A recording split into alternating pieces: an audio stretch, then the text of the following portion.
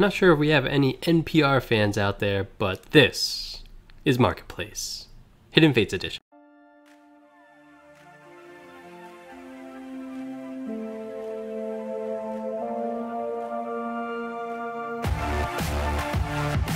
What's up, I'm Water Turtle, and today we're going to be talking about the Hidden Fates market, secondary market, and how things are shaping out.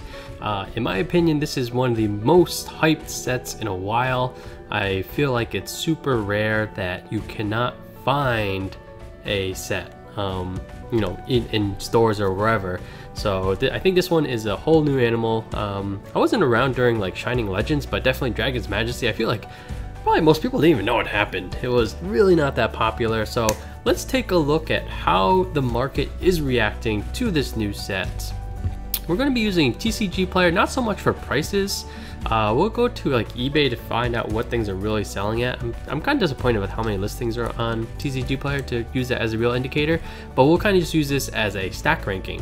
Obviously, Big Boy Charizard is at the top. We'll go into more detail about him, but all I'll say for now is $390 is the cheapest one. This morning there was one for $350 and I was about to buy it. I had some like TCG Player store credit and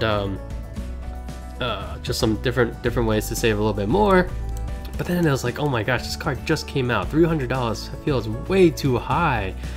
So I ultimately passed, and I'll probably be you know, it'll be in the back of my mind whether or not I should have bought it, but I'm still confident, or I still feel that the prices should go down. So let's take a look. Mount Coronet is next, and like, oh, Mount Coronet, you mean like this Mount Coronet? And there's only one listing, it's at $125, and no. So let's take a look at eBay, and yes, so SV, so this is from Hidden Fates, and these guys are going for about $40. But there's only 3 sold, and actually let's just get rid of this thing. See if, yeah, so it looked like they're hovering about, oh, actually 35, so not bad. So $35, $40 for the Mount Coronets. Let's see, Cynthia next. Cynthia I would expect to be pretty high up there. TCG Player has it at 110. I think actually Trolling Toad might be a little bit cheaper, but then actually way cheaper is going off eBay. 75. This one was like lower than 60, and then from there it looks like it's hovering around 70 to $80 is Cynthia. And so these are all sold listings. Let's take a look. Let's drop this thing, and nope, it's the Ultra Prism one. And here this is Cynthia, so that's 90. It's kind of hard to read out that one's Japanese. Oh, I guess I could have just typed in Hidden Fates, but yeah, so you can pick these up for about $70 to $80. Tapu, let's just confirm. Yep, Tapu Lele is next. Oh, this is crazy. So TCG Play has 90. These guys are going for like 70 on eBay. And again, I'm not sure if I'll ever drop this, but like this guy, Tapu Lele is gone already from standard rotation. Imagine what it would be like a year ago. Like, and I feel like Tapu Lele was surviving like reprints. The prices were still pretty high. You know, people wanted the full art one, the gold one, just to swag out their decks. And now like, but the post rotation prices obviously went down.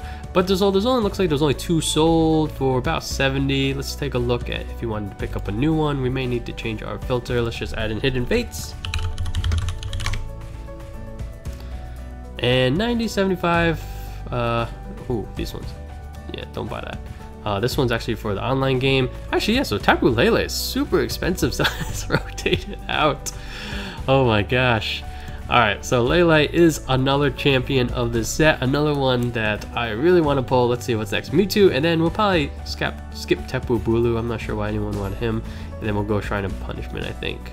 Obviously, there's a bunch of other ones, which we'll go into more detail down in future episodes. But let's just stick to the biggest hitters right now. Mewtwo being next. Sold listings 60, 55. All right, guys, I understand that it's really hard to find product now. I actually might go out and try to see if I can get some more after this, but don't do this. You know, don't pay double under any circumstance. Like, this is pay an extra $10. That's ridiculous. When you just do like the math, these things are super expensive. $5 per booster pack at MSRP, and then to pay more than that, it's I see, you know, the impatience, the FOMO is real here, but you know, stress. I don't think it's worth it to pay extra. But Shiny Mewtwo, back to Shiny Mewtwo, 50 for him, and let's just go to this, and we might have to again do Hidden Fates. GX might not be helpful. There might be too many. Let's do Shiny.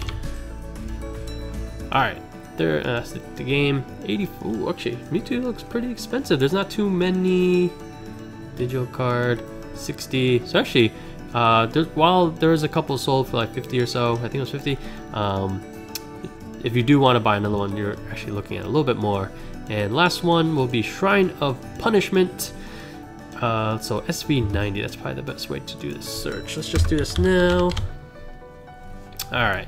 SV90 for Shrine of Punishment, 50, 60, 35. Okay, so this one's not too bad. And I think this is actually one that I really want. This one actually will want like a couple copies. Or I feel like if you play IRL, like this one would be a good one to have a couple of. But and it looks like it's whoa, geez, that's, yeah, those people I feel like made a mistake. Oh my, if you can get on bid, there's probably some good opportunities there. But yeah, it looks like 50, $60, 45 if you're lucky. And oh wait, no, this is, oh no, this is currently in not sold yet. So if you want a new copy, looking at anywhere from $45 to $60 for that. But let's go back to Big Boy Charizard, and let's try to do some analysis prediction. So look, cheapest right now is $390. Again, this morning there was one for $350, so they probably go fast on this site. I think Troll and Toad has it at $450, and I think they're sold out. I'm not sure how many they had, but that is absurd. All right, let's see. Okay, so let's do some comparisons with how previous Zards have performed.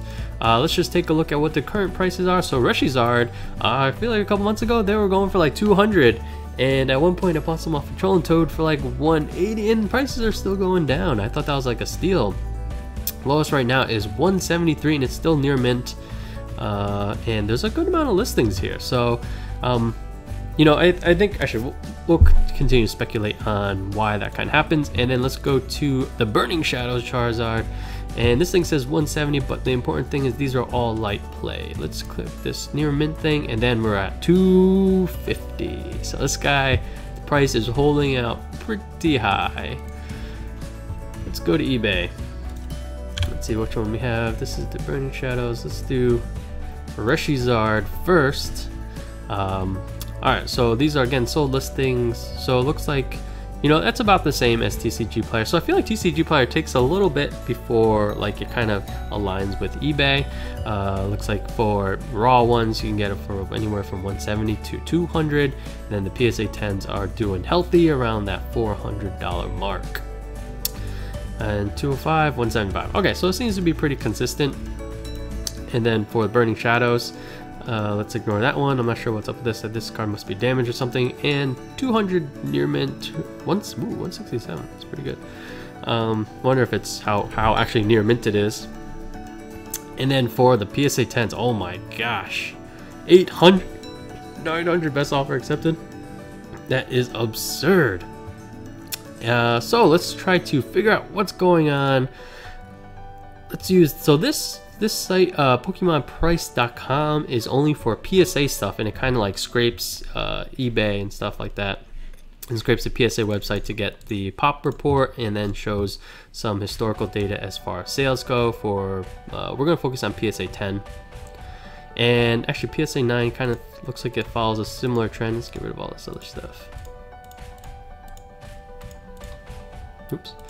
Alright, so yeah, they do follow a very similar trend where, let's do some speculation. So Burning Shadows, I did look it up, came out in May. So, oh wait, May. For some reason I thought it was March. Oh no, March was Japanese. Alright, so in May is when Unbroken Bonds came out. Let's take a look. So something happened in February where it looks like the prices went up significantly around December. I wonder, to be honest, maybe it was even the Japanese set. Once it was known that a new Charizard, Rainbow Charizard was coming out, and people started speculating, oh, let me pick up these Burning Shadows ones.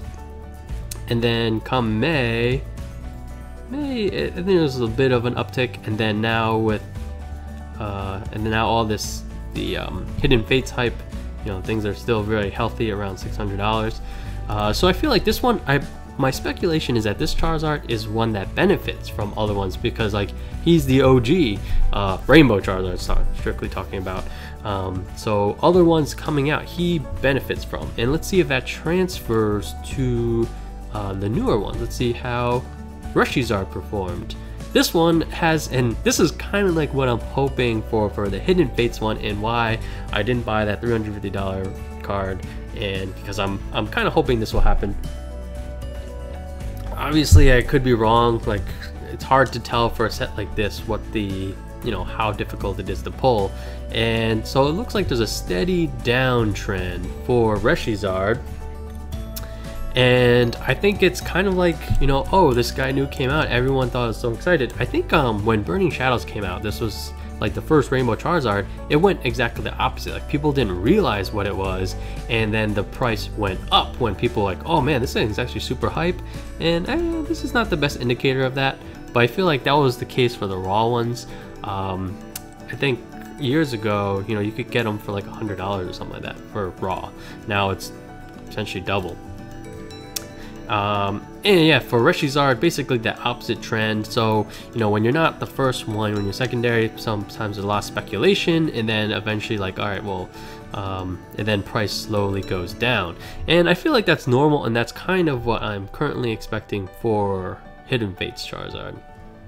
Let's see what else we got. Just a couple to compare to a couple things, because like Hidden Fates is a special set. So let's try to look at trends from Shining Legends Dragon Majesty. We'll just go with the most expensive cards, and this is only from PSA. PSA 10 we're going to be focused on. You know, obviously this is a Mewtwo, not a Charizard, so like we're going to ignore the numbers, but just look at the trends. And the trend, there's a downward trend, and then eventually spiked back up around early to 2019. But in general, like all right, so yeah, downtrend and then an uptick, and then I wonder if it's going to continue to go down a little bit, and eventually maybe it'll flatline around here, stabilize. The other Mewtwo, I'm surprised this one does as poorly as it does. Maybe just because there's so many that this card is awesome compared to this one. And I wonder if this is more of just a straight up supply and demand thing, where maybe the demand's not, maybe the demand's going up a little bit, but the supply is relatively low compared to this one is over double. And this one I feel like kind of have the same downward trend. Actually, no, the uptick towards the end as well. So again, this is the only reason we look at this, because it's a familiar set. And then for Dragon's Majesty, this is like just super low pop. I feel like this set was just so unpopular, but this is a really cool card. I wonder if this thing can actually continue to go up, have an uptrend, just because I feel like the supply is just going to be really low, and I'm not sure how high it will go. I never pulled one of these, and I didn't even open that much product. But yeah, so this one I don't think there's just enough data. So in summary, guys, I'm hoping that the Hidden Fates Charizard follows a similar trend like this, so I can rationale in my head, like rationally, like not buy these $400 cards. Even that $351, definitely not worth it in my opinion. So that's our first marketplace for the Hidden Fates set. Let me know in a comment down below, what are your thoughts? What things do you feel like, what trends do you think could happen that maybe we did talk about or maybe we didn't? Whether you agree or disagree, let me know in a comment down below. As always, guys, thanks for watching. Thanks for all the support for the channel recently, and yeah, best of luck if you're having trouble finding Hidden Fates. Again, the way I would probably go about it is I'll call GameStop, Target, maybe they'll help you out. Walmart, you may probably just go in there and check. And yeah, best of luck. And then of course, best of luck on your polls as well. If you want me to show off your own polls in one of my videos, just send me a picture on Instagram or however you want to go about doing it. Yeah, thanks for watching, guys. I'm Iwana Turtle, and I'll catch you guys next time.